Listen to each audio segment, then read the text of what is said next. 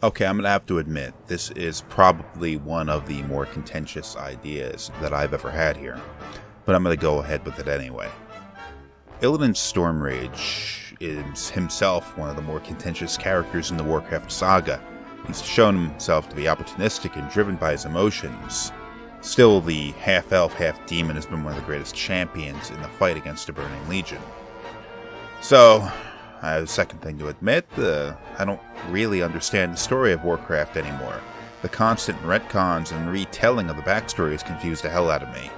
Illidan used to be portrayed as a coward, wussing out when confronted by Kil'jaeden and sending his army against the Lich King. That story was retconned to be that of Illidan merely feigning allegiance to the Burning Legion, only to buy himself time, so everything I say here may not be true if either the writers over at Blizzard simply decide it isn't in the future, or maybe I'm just wrong. Hell.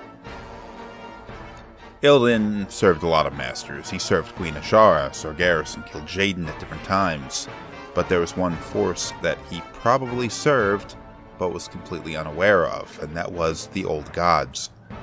The Old Gods stood in opposition to every other force in the world. The Elementals, the Burning Legion, the Scourge, the Horde, and the Alliance were all enemies of the Old Gods, because their goal, the corruption of the world soul of Azeroth, was kind of against everybody else's interests.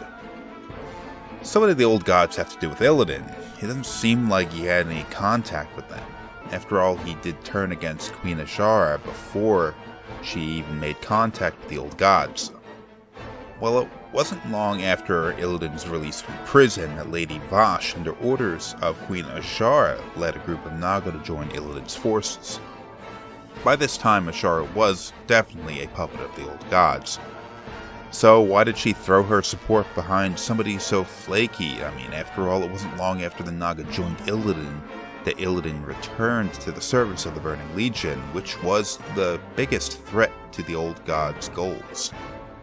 Well, since the Old Gods have more than one enemy, they have to take every threat into consideration. The Burning Legion overall may have been the greatest enemy, but at the moment, the Lich King with his undead army was probably the more immediate threat. Kil'jaeden did want revenge against the Lich King for betraying the Legion, and Illidan was the weapon he chose for that. But this lined up with the goals of the Old Gods. Illidan would have been a powerful tool, but his untrustworthy nature would have made him a threat to demon masters he only served in name. The Old Gods hidden in the shadows would not make themselves known to Illidan and would therefore not become victim to his treachery. So far, their plan seems to have been a success. I mean, while Illidan did fail to kill the Lich King, Arthas did eventually die.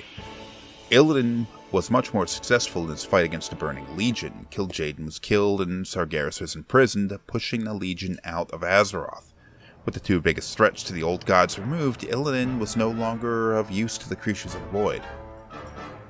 Illidan did seem to be somewhat distrustful of the Naga, announcing during the Tomb of Sargeras raid that the Naga were tools, used for Illidan's goals. This implied a lack of trust to his Naga benefactors, but that doesn't mean he wasn't being manipulated by them.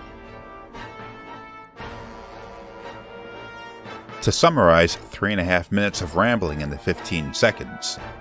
The Old Gods, through the Naga, manipulated Illidan to remove the obstacle standing in their way. This was indirect, with the Demon Hunter having no idea he was a puppet. So was Illidan unknowingly fighting for the Old Gods? Use that comment section and tell me what you think.